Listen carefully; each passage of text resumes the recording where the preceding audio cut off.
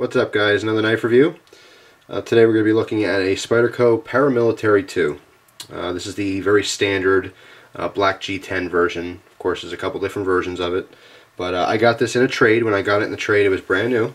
And what I want to do is use it a bunch, carry it a lot, and not sharpen it. I mean, a lot of times I'll strap my knives at the end of the day, you know, and just keep that really fine edge. But I want to keep it completely real and show you what the edge retention has been like with the S30V. So since first using this, I'm talking probably 4 weeks or so of just constant EDC, you know, work, little tasks here and there. I did go out of my way, maybe 3 or 4 days to cut up some cardboard and some plastic jugs, water containers. But besides that, just normal use. The blade is a little bit dirty. You can see there.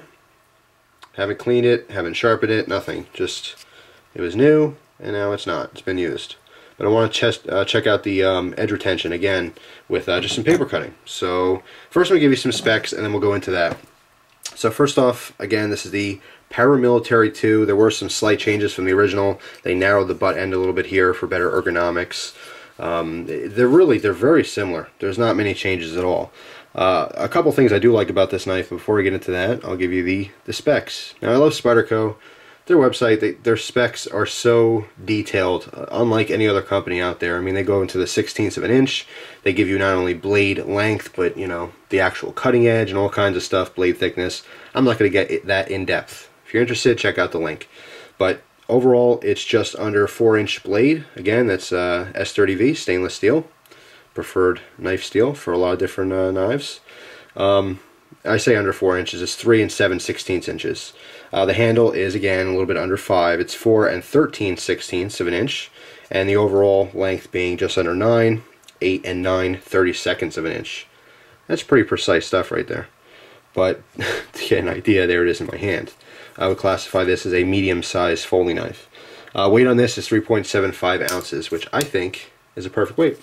It's got a little bit of a, I wouldn't say beefiness to it, but you know it's there. It doesn't feel like it's a lightweight, but it's not heavy. It doesn't drag you down, and you do actually forget it's in your pocket. So very, very cool. What sets this apart from a lot of other knives is that compression lock on the back. We'll go over that in just a minute. It's kind of like a reverse liner lock. As we open the blade, you'll see that springs over and locks up with the tang.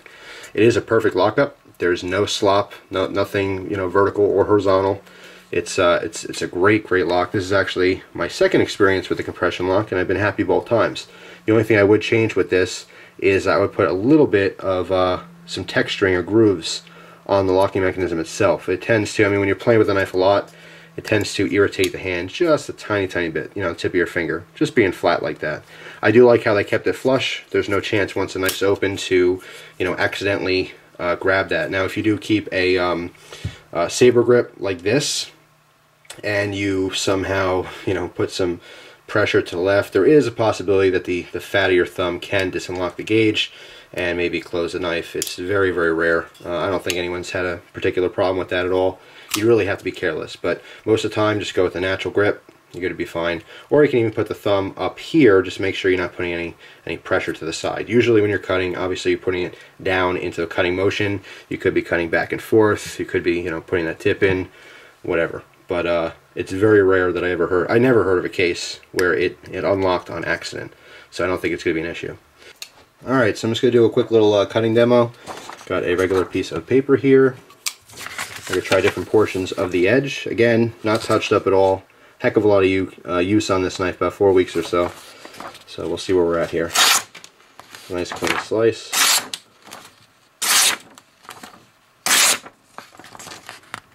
Seems like it's cutting clean. It can use a little bit of a touch-up. The edge is slightly toothy at this point. I would call this a utility edge. It's not that scalpel shaving sharp anymore, but it's definitely a usable edge. Try different portions of the edge here. The base and needs a little bit touching up. Move up a little bit. That rip didn't even cut. So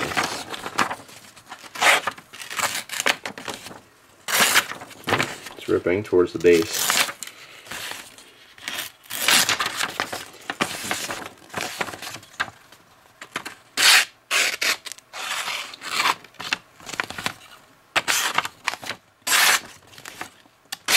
you can see, it's not that sharp anymore. Still a utility edge there.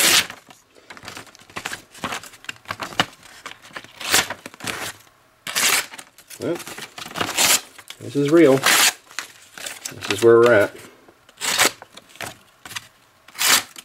Alright, so it's not really cleanly slicing through paper much at all. The first couple passes it was actually cutting through, but it had a little bit of a rough edge. I can find one of these. It's not completely clean. You can feel the drag as you're going through, and then from that point on it just got worse and worse, where it's not even grabbing the edge enough to start the cut. Once you initiate the cut, see at that point it grabbed and then literally just ripped the paper. Didn't cut through it at all. So sometimes it will, sometimes it won't. Really depends on your technique and your angle and stuff too. But you can see the cut here. Let's see if I get real close. It's not very clean at all. However, all things considered, it held a great edge. It still opens boxes. It still does a lot of utility work. It certainly will not shave anymore. It's not shaving sharp, which is fine. But it still gets the job done. Had this been, say, an AUS 8 or CR13 MOV or similar, something along those lines, it definitely would have been completely dull. I'd probably be able to drag it across my arm. But S30V has been a great performing steel. Again, this is something that has been used and completely neglected just for testing. Not sharpened at all. What I would usually do is at the end of each day, when I'm done using it, I would strap it up to make sure I retain that edge. But anyway, just a real test there for you. I'll show you what it's like. So, if you want to walk away with some kind of a lesson learned, someone can break out a knife in their pocket and say, yeah, I got S30V. And you go, well, can you sharpen your knives? Because maybe that won't matter. But anyway, I'm going to show you a couple different ways to open this knife. Things I've been playing around with. The compression lock is a little bit different if you're not used to this. The easiest thing to do is just manually, how you would always do it. Use your thumb here, just kind of flick it open like any other Spyderco. And what I decided to do is get my fingers out of the way, the channel here, because this is my natural grip. You start from the beginning again. Flick it open, get the fingers out of the channel there. I come across, use the pointer finger just to move your compression lock over, and then swing it shut. Okay, that's the easiest way to do it. Of course, you don't have to flick it. You can do it slower, as to not scare anyone. Another way I can do this is once it's open, turn it completely around. Use your thumb again. Now I'm covering the channel here. Use your thumb again to unlock the blade, remove that from the tang. And with most Spydercos, because the tang extends past here, they usually have a finger troll of some kind. You can always, and I wouldn't really recommend this for everyone, but if you're familiar with knives, you can just throw it forward and the tang will actually hit your finger as opposed to the edge. Okay, so once you undo the lock, just throw forward. It will always stop at your finger without cutting yourself. Then you reposition your grip and close it. Okay, so again, another way to do it, just like that. Now there's a really fun way to do it, and it's kind of impressive looking for people who aren't into knives, is once you're about to open the knife here, instead of pushing forward with your thumb, put your pointer finger through the hole so your finger's almost touching. Okay, just like that. Alright, instead of, again, flicking the knife open, what we're going to do is we're going to put our fingers together and flip the knife up. Flip the knife. Yeah, that sounded good, didn't it? Outtake number one. Put your fingers together through the hole and flick up, okay? But what you're doing is you're not really grabbing the knife. Your fingers are just kind of holding, touching each other. And this loosely is going to glide through your hands, okay? So you just kind of flip it up like that. Once it gets up to this position, then I actually pinch the edge. I pinch the steel. My fingers are no longer touching through the hole. I just push down all the way. Then you flick downwards. The weight of the handle will open the knife to the lock position. Then you can get your grip here. So again, just to go over this, looks like you're about to open the knife, but you're not. You're flipping up, opening it like that, repositioning. Pretty cool little way to do it. Of course, it's not for everyone. From this position here, you can actually get in and do some of your tighter work by holding it like that as well. So it's pretty cool. But you can also do it kind of like the axis lock, where you never have to even touch the opening hole, which, by the way, is oversized to accommodate gloves and such. So it kind of makes it more the military version. It is more tactical, so if you're using gloves or something, it is easy to open. You don't have to worry about thumb studs or a small hole there. There's no way you're going to miss that thing. But anyway, like the axis lock or even some lockbacks, if you compress the lock, it will remove any pressure from the tang. The blade will move freely. So if you want to open it without touching the blade at all, just push the compression lock in, flick it out, it's locked. You can do the same thing to close it. Make sure your fingers are out of the way, push the lock in, and close it. So, another way to open it. Bunch of different ways to open this knife. It's pretty cool. It's a lot of fun to play with. You will find once you have it in your hand, you just can't stop playing with it. Pretty cool. Overall, G10, everything you would expect. Same as other Spydercos as far as texture. It's not overly aggressive, very comfortable. You see a torque screw construction. You do have a 4-way clip, tip up, tip down, left or right hand carry. I did swap the clip for a right hand tip up carry. Just something I prefer. So when I take the knife out, it comes like this out of the pocket, flick the blade open, good to go. Usually just grab it like that and close it right in the pocket. So really, really simple. I do love the oversized lanyard hole here. Makes putting lanyards on very easy. This size knife I usually don't use a lanyard on. However, I like the option there. It's pretty cool. Beefy knife, full flat ground blade, extremely effective. S30V, like I said, is also very effective. If you're into jimping and all kinds of grooves and stuff, it's finely cut.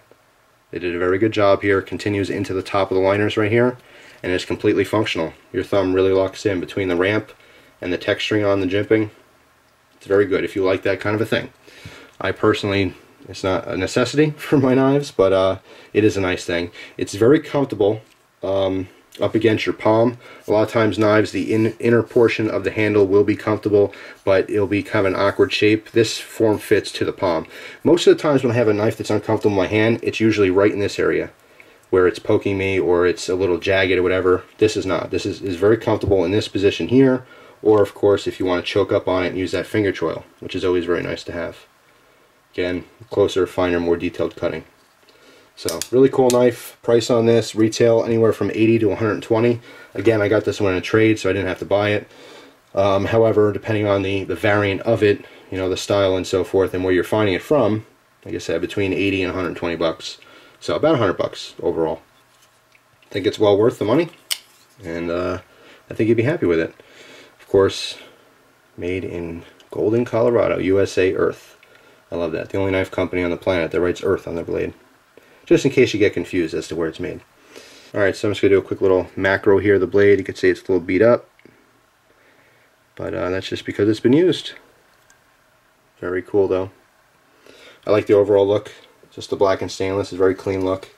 Like I said, if I was going to make any kind of modifications to this knife to make it better, or any suggestions to Spyderco, it would just be, I mean really, the only thing I think this knife needs is just a tiny bit of texturing. Maybe some, not really stippling, but I would say knurling. The same as you'd see on Flashlight, that crisscross pattern on the face of this compression lock. Just so you have a little bit more grip here, and it's a little more comfy. But again, I do like how you kept it flush. So to really minimize any chance of that lock accidentally disengaging while using the knife. So, really cool. One of my new favorite EDC knives. I had to put away the Sebenza to get this thing. Right after I started carrying the Sebenza, I had the trade offer, and I got it right away in the mail. So, anyway, that's all. Spyderco Paramilitary 2. One of my new favorite knives. Thanks for watching, guys. I appreciate it. Hope you enjoy the rest of your day. Take care.